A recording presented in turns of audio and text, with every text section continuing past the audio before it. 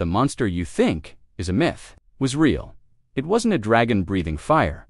It was something far, far worse. Picture this: ancient Australia. A lone giant wombat, a diprotodon, grazes peacefully.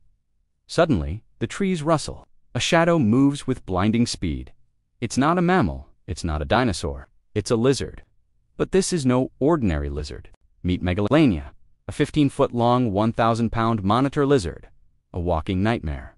Its skin is like chainmail. Its claws are like steel hooks, and its mouth is a biological weapon. A single bite injects a cocktail of venom that stops blood from clotting. The victim doesn't die from the attack. It bleeds out slowly, relentlessly. Megalania wasn't a brute force killer. It was a patient assassin. It would bite its prey, then retreat. It would follow for hours, even days, just waiting, watching as its victim grew weaker, stumbling, collapsing from blood loss. Then, and only then, would the feast begin. Early humans arrived in Australia around 65,000 years ago.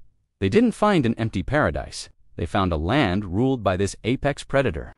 Imagine trying to survive when the shadows themselves could kill you.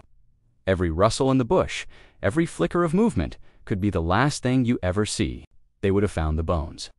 Huge skeletons of animals, far larger than anything they'd seen, and among them, giant reptilian skulls with teeth like daggers. These weren't just stories, they were warnings, passed down through generations. The tale of the giant killer lizard evolved. It grew wings, it breathed fire. The legend of the dragon was born. But here's the terrifying part. Megalania never truly went extinct. It just got smaller. Its direct descendant is still alive today. It's called the Komodo dragon. Every dragon myth you've ever heard started with a real-life monster, and its bloodline still walks the earth. The only thing that changed was its size. For now,